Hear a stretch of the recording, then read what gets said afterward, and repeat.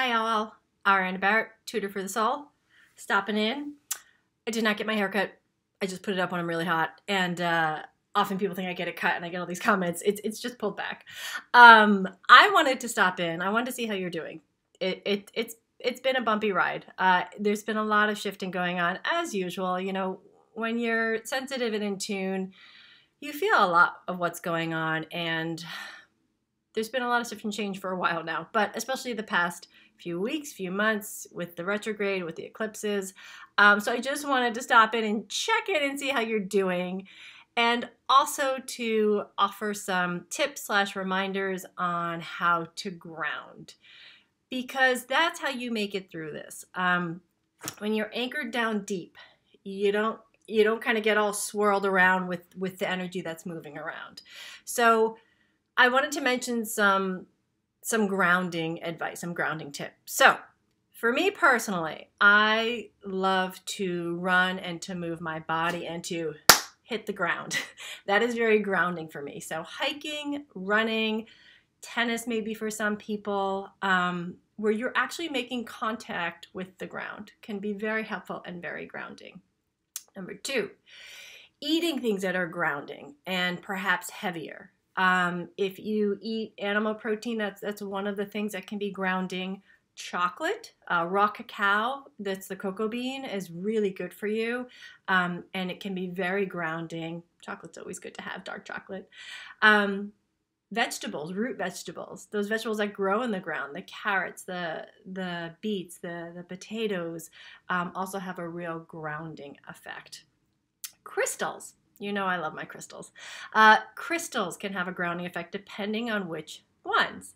So the ones that tend to be darker, like black tourmaline, black obsidian, smoky quartz, onyx, the darker crystals, really the ones that are the color black, are very grounding and protecting. So sometimes I'll put a bracelet of black obsidian or black tourmaline or shungite on when I feel like I need to ground a little bit more.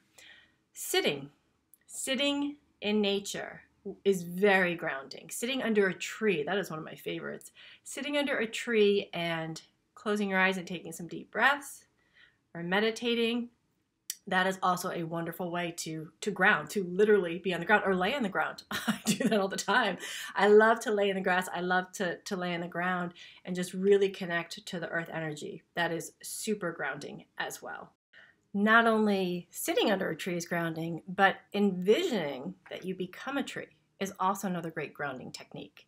So you can be sitting, you can be standing, but envision the bottom of your feet opening up like a camera lens, and then seeing roots grow out from your feet deep into the earth, going deep, deep, deep down and just feeling so steady and grounded.